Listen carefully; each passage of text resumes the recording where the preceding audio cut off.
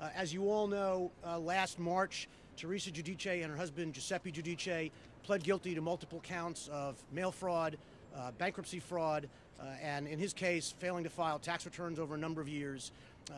All day today, the court conducted a sentencing hearing, and after hearing arguments at great length from both the defense and the government, Judge Salas has imposed a 41-month sentence of imprisonment for Giuseppe Giudice and a 15-month sentence of imprisonment for Teresa Giudice.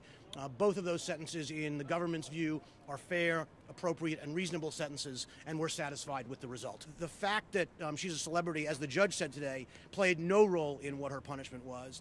But we do believe that it's important, and you can see from the number of people who are here covering the story, that when someone like Teresa Giudice and Giuseppe Giudice are investigated, prosecuted, and sentenced for these kinds of white-collar crime, that it does send a message to everybody else who's watching that these are the kinds of crimes for which people should be punished and should go to jail. And we hope that people who see and hear about this will think twice before doing the same things themselves. That ball, Teresa. Are you fan of the show? Look at that ball.